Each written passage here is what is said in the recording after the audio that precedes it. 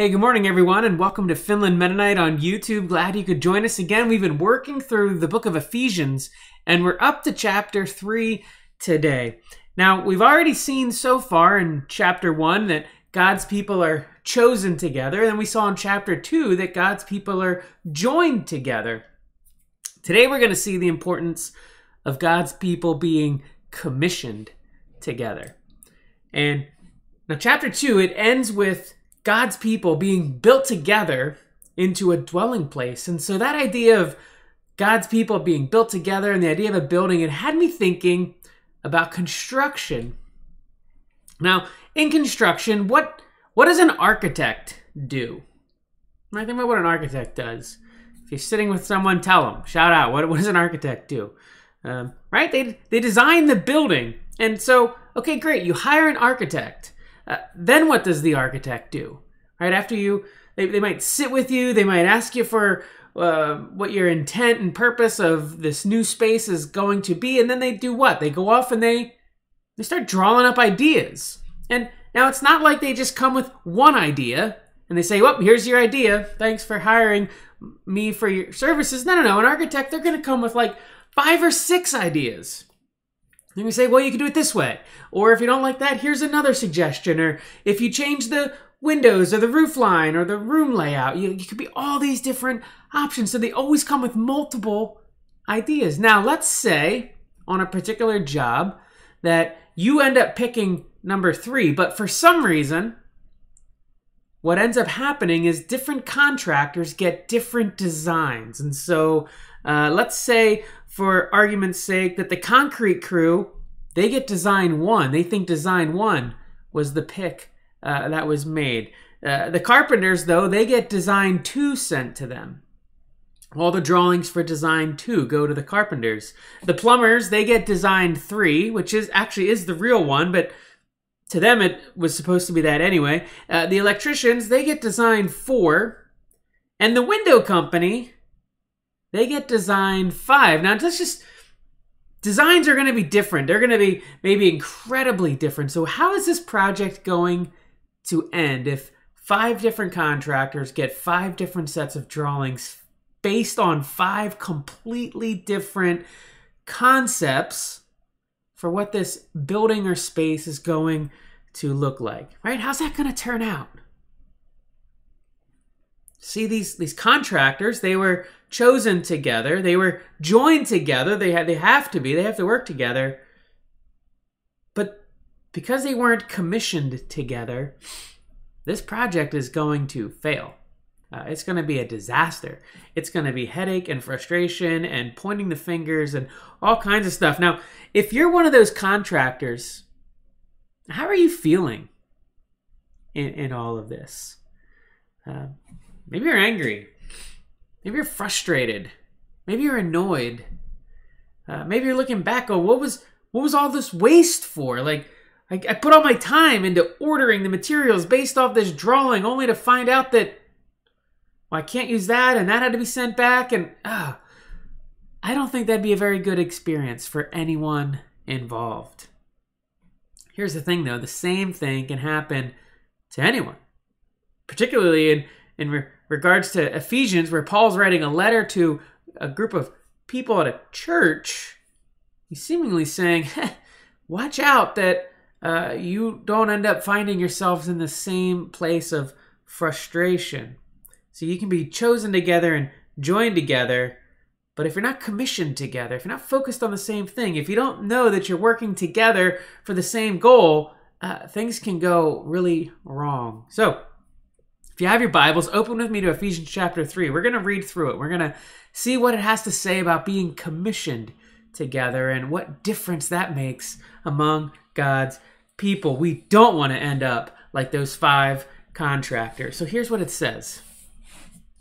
Paul starts off by saying, for this reason. And so for what reason? Well, we go back a couple verses and it's this idea of in him you also are being built together into a dwelling place for God by the Spirit. For this reason, verse 1 of chapter 3, I, Paul, a prisoner for Christ Jesus, on behalf of you Gentiles, assuming that you've heard of the stewardship of God's grace that was given to me for you, how the mystery was made known to me by revelation, as I've written briefly. When you read this, you can perceive my insight into the mystery of Christ, which was not made known to the sons of men in other generations, as it has now been revealed to his holy apostles and prophets by the Spirit. This mystery is that the Gentiles are fellow heirs, members of the same body, and partakers of the promise in Christ Jesus. Through the gospel of this gospel, I was made a minister or a servant, according to the gift of God's grace, which was given me by the working of his power. To me, though I am the very least of all the saints, this grace was given to preach to the Gentiles the unsearchable riches of Christ, and to bring to light for everyone what is the plan of the mystery hidden for ages in God who created all things, so that through the church the manifold wisdom of God might now be made known to the rulers and authorities in the heavenly places. This was according to the eternal purpose that he has realized in Christ Jesus our Lord, in whom we have boldness and access with confidence through our faith in him. So I ask you to not lose heart over what I'm suffering for you, which is your glory. For this reason, I bow my knees before the Father, from whom every family in heaven and on earth is named, that according to the riches of his glory, he may grant you to be strengthened with power through his Spirit in your inner being, so that Christ may dwell in your hearts through faith, that you, being rooted and grounded in love, may have strength to comprehend with all the saints what is the breadth and length and height and depth, and to know the love of Christ that surpasses knowledge, that you may be filled with all the fullness of God. Now to him who is able to do far more abundantly than all we can ask or think, according to the power at work within us, to him be glory in the church and in Christ Jesus throughout all generations, forever and ever. And so, man, what an awesome chapter of Ephesians here by Paul, and it starts off with an amazing truth that he's trying to get across. In fact, he's already said this once in chapter 2. He's coming back to it again to make sure that it's not missed in chapter 3, and it's this: Gentiles. Verse 6, Gentiles are fellow heirs, members of the same body, and partakers of the same promise in Christ Jesus. Now you may say, why is this such a big deal? I don't even know what Gentiles are. Well, Gentiles means really just not Jewish, which in Paul's day carried with it this idea that not part of God's chosen people, not part of God's family, right? Outsiders, ones that don't belong. But what's Paul saying here? He's saying, no. In Christ, everything changes. In fact, if you read through the first 3 chapters from start to finish, you'll notice no less than 21 times where there's a reference to being in Christ that's accompanied with a promise of what it means to be in Christ. It's an awesome lens to read through the book of Ephesians. Here's just a couple of these promises. And in chapter 2, verse 6, we see that in Christ we are raised up and seated with him in the heavenly places. That's followed up by verse 7, which says that in Christ we experience the immeasurable riches of his grace and kindness. In chapter 1, verse 9, we see that in Christ God is uniting all things together, right? In Christ. So if Gentiles are fellow heirs, members of the same body, and partakers or partners of the promise, all these things that Paul's laying out in chapter 3, he's saying, yeah, Gentiles have this too. Well then, friends, we're more than simply chosen together, even joined together. We're also being commissioned together. Well, commissioned for what, you might ask? Well, in chapter 2, verse 10, Paul says this as well about in Christ. He says, for we, you and me, all of God's people, we are his workmanship, created, here's that phrase, in Christ Jesus for good works, which God prepared beforehand that we should walk in them. Well, that's an amazing verse. And I do believe it has individual application. But for this morning, I really just want to focus on the communal aspect of this verse, which may bring you to a question. Like, how do we live this verse out together? Yeah, Chris, I could follow you along if you said this was just an individual application, that God has this plan that he had created for me to walk in. But what does it mean that God has this plan for us? What does it mean that God has a plan for we? Right? Notice it's we are his workmanship. Good works that God prepared beforehand that we should walk in them. How do we live that out? Well, Paul, I believe, gives us two very clear ways of living this out in chapter 3 of Ephesians. And the first one is found in verse 10, which says this: so that through the church, the manifold wisdom of God may be made known to the rulers and authorities in the heavenly places. And he goes on, he says, we can do this with boldness and confidence. But here's my question for you. Now, I want you to think about this for a little. I'm not just going to give you the answer right away. Talk to someone that's next to you, or pause this. Or I might just leave a little bit of time for blank. Like, what is Paul talking about here? What is verse 10 of, what does this mean? Like, honestly, if a friend were to ask you, hey, what in the world is Paul saying here? Or, hey, I've been reading this Bible. You told me I should read it, and I did. I read Ephesians because you said it'd be a good place to read. And what is Paul talking about in chapter 3, verse 10? Like, what would you say to them? How would you summarize this? How would you explain this verse? That through the church, the manifold wisdom of God may be made known to the rulers and authorities in the heavenly places. Think about that for a moment. Talk to the person next to you. What do you got? Chat it out. Send it in the chat. Shoot me an email. What do you think this means? Well, give you a little bit more time to think here. A little bit more time to talk it out. But you know what? There are some clues.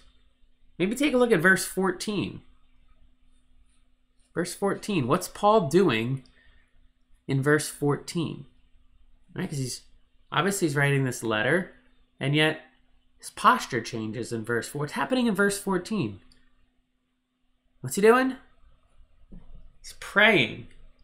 That's right, he's praying. It's this wonderful prayer. It's another beautiful, amazing prayer that I would encourage you to pray this prayer over people this coming week. In fact, if you use the Dig Deeper sheet, which is normally attached to this video, it's below. There's a link. You can find it on our website, finlandmc.org. There's a Dig Deeper that helps you dive even deeper into the text. It gives you experiential activities, and that's the activity this week, is to pray this prayer, because, man, this prayer is awesome in verse 14, right? He's praying. That's what he's doing. But what were the three opening words of the prayer in verse 14? He says, for this reason, I bow my knees. For this reason. For what reason? Well, just as chapter 3, verse 1 began with for this reason, and we went back a verse to go, what's he talking about? We're going to do the same thing here. What's he talking about? Well, right before he says for this reason, he says this. This was according to the eternal purpose that was realized in Christ Jesus our Lord, in whom we have boldness and access with confidence through our faith in him. And right before that, it's verse 10. Right? The verse that's on the screen right now. That's for this reason. For what reason? For the reason that we have boldness to access God the Father. And then he starts praying. What is he talking about doing? He's talking about praying. If we are to be his workmanship, walking in the ways he's prepared for us to walk in, we have got to be people of prayer. We've got to be people of prayer. Think about the places you live, work, and play. Think about places you go to school if you're still in school. The reality is, we don't all work in the same company. We don't all go to the same school. We don't all hang out at the same spots. We don't even all have the same interests.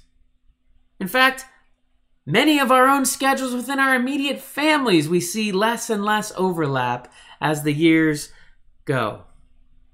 And yet, it's through the church, Paul says, that the manifold wisdom of God may be known, right? So here's the question. If that's the case, if it's through the church that this manifold wisdom is made known, which sounds a whole lot to me like praying, if God's people are meant to be praying, and we might even say engaging in spiritual warfare against these rulers and authorities that he's alluding to here, well, then the question we need to ask is, what kind of prayer rhythms can we develop to make this happen? Right? That's one of the things I want you to think about in your own life. What prayer rhythms can you establish with other people? Right? When can you pray with other believers? Any ideas? Again, hit the pause button if you want. Take time and talk with the person you're watching this with. Maybe it's a family member. Maybe it's a spouse. Maybe it's a small group. Maybe it's a friend. Talk to that person. Where can you make prayer be a regular rhythm in your lives together? Maybe it's with schoolmates. Maybe it's with coworkers. Maybe it's some sort of a family huddle before you all leave for the day. Maybe it's a family huddle at night because the morning time doesn't work. How are we bathing things in prayer? How are we as the church making known the manifold wisdom of God? Together, right? Prayer must saturate everything we do. And I encourage you to use this prayer to saturate your workplace, your school, your sports teams, the places you go shopping, the places you work out, the places you run, the places you hang out. See what happens when you saturate those places and the people that you see there with Ephesians 3, 14 to 22, 14 to 21 kind of prayers. Do it for a week. See what happens. And then email me. Let me know what happens when you started praying these things. Inform me of the things God does when we turn to him in prayer, because that's how we are his workmanship. That's how we know we're walking in his ways, as we're praying. We're saturating everything in prayer. That was the one thing. The second thing,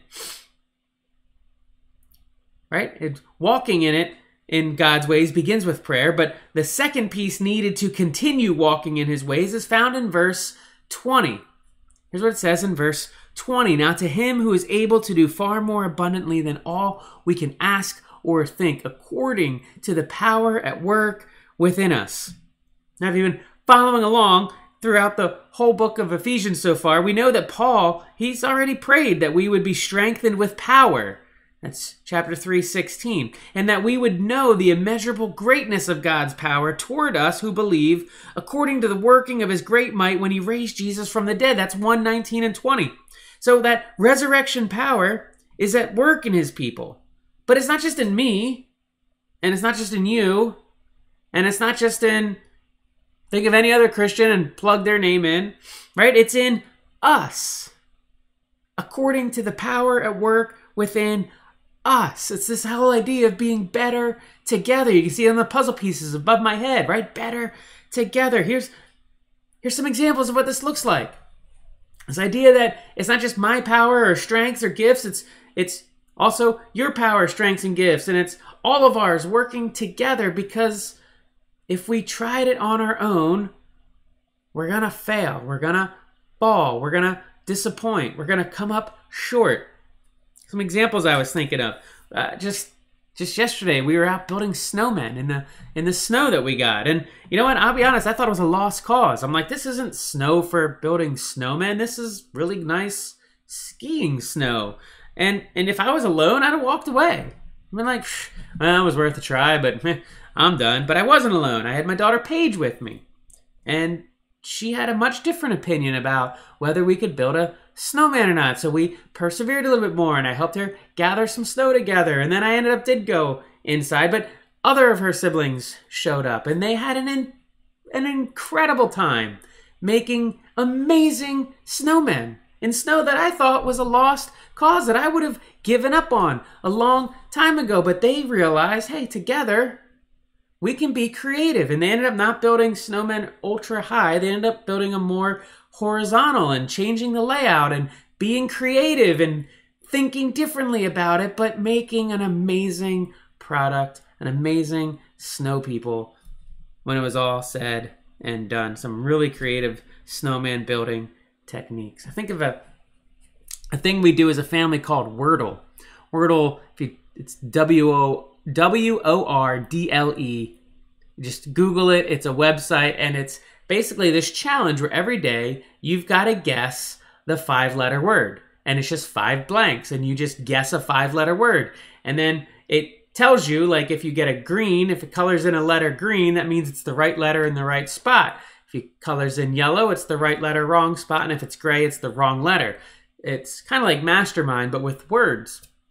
And so we do it together. It's a great exercise to do together. But if I'm honest, sometimes my family members make some guesses at words that I'm just like, I roll my eyes at. I'm like, that is such a silly guess. Why would you possibly guess that? In fact, my son did that today, Logan, and just made this word that I'm like, that is not gonna work. They did it anyway, and it wasn't the right word, but it gave the clue needed to get the right word because it put 2 letters in the right spot, even though it was, in my mind, just a kind of silly guess. I never would have put that word in. I never would have thought of that word. And it means I probably wouldn't have solved the right word for today, right? Because it took different strengths working together that we were able to solve that word. In fact, we've never made it where we didn't get the word yet. We've always gotten the word when we work together. Maybe I'll ask it this way. Have you ever had a conversation with someone, and after it's done, you think of all the things you wish you would have said, all the questions you wish you would have asked, the tones you wish you would have utilized? I know I have, especially when it's just me. And then I think about other times when I look back on a conversation, I went, wow, that was a really great conversation. And I find that most of those times is when I'm not alone, but when I have another person with me. For example, I thought of a time I was sitting at a McDonald's and a friend was with me, a friend Colin, and we're sitting there having lunch, and a missionary of the Mormon church came up and started dialoguing with us. And what was amazing was, as we were dialoguing with this individual, I would ask a question and talk back and forth, and then Colin would jump in. And as he's jumping in and talking, I'm able to listen, but I'm also reflecting more. And I'm recognizing that, wow, the two of us are doing a pretty amazing job at connecting and making connections with this person from a faith that's kind of similar to Christianity, yet has some very strong differences, some very distinct differences that would be very different than what we would believe as followers of Jesus from the Christian faith. And I was just so thankful that it wasn't just me, because then I would have been looking back going, why didn't I say this? Why did I say that? Right? I saw the power at work when more than one were together engaging someone else. See, we're commissioned together. We're joined together, we're chosen together, but we're commissioned together. The power that God wants to have demonstrated to the world in us and through us is only kind of seen fully when it's us and not you. So here's my question that I have for you this morning. Where are you trying to do things on your own strength? And where do you need to let others into your life? See, the power isn't within you to overcome. It's within the body of believers collectively. We, together in Christ Jesus, make up the body of Christ. We, together in Christ Jesus, have the power of God. We, together in Christ Jesus, will make known the wisdom, the goodness, the love, the mercy, the grace, and the truth of God. The call to follow Jesus is not a solo venture. It's a group activity. So I ask you again, Where are you trying to do things on your own strength? And where do you need to let others into your life? Let's pray. Lord, I thank you.